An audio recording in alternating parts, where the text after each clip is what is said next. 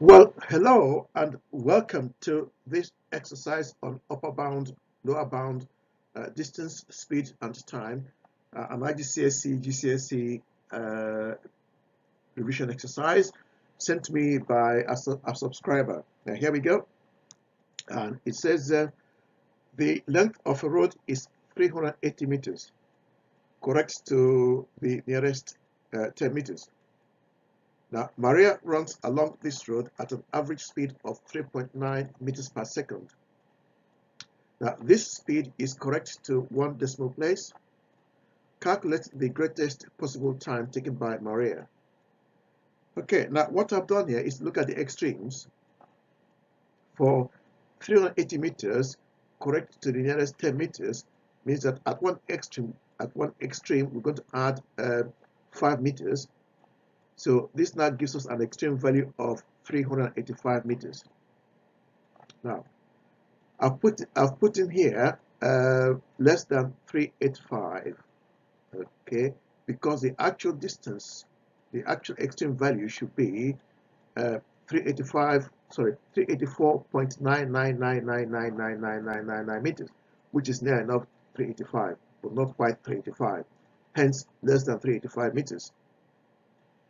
Now, at the other extreme, we're going to have minus 5 meters, which then gives us an extreme value of 375 meters.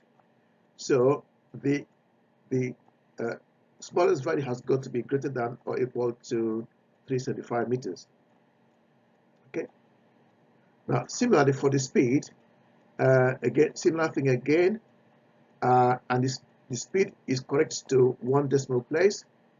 So for the right-hand extreme value, we're going to add 0.05 meters per second, which then gives us 3.95 meters per second, less than 3.95 meters per second. Again, it's less than because the actual value should be 3.9499999999. It's near to 3.95, but not quite 3.95 meters per second.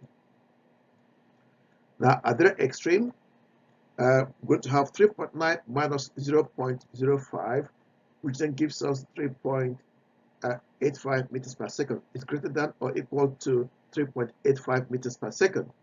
So these are extreme values. These are now our extreme values. So to find time, we divide distance by speed. So I now create a table here which lists all the extreme values for distance and speed. Now, if we take this column by column, if we look at this column to start with, this column here, okay, start with this column here. Right, now I'm going to divide 375 by 3.85 meters per second, and that gives us a value of 97.40 seconds. If we then divide 375 by 3.95 meters per second, I get a time of 94.94 seconds. Now onto this column here, this one here, I'm going to divide 385 by 3.85 meters per second, and that gives us a speed of 100 seconds. I then divide 385 by 3.95 meters per second, and I get a value of 97.46 seconds. So these are the possible values for the extremes. So we've got so these values range from 9.4, so 9.94 at the minimum end, and 100 seconds at the other end. So the greatest possible speed that Maria takes to walk this distance is going to be 100 seconds. And that should be our answer. Thank you for watching, and please subscribe, and hopefully see you again sometime. Bye bye now.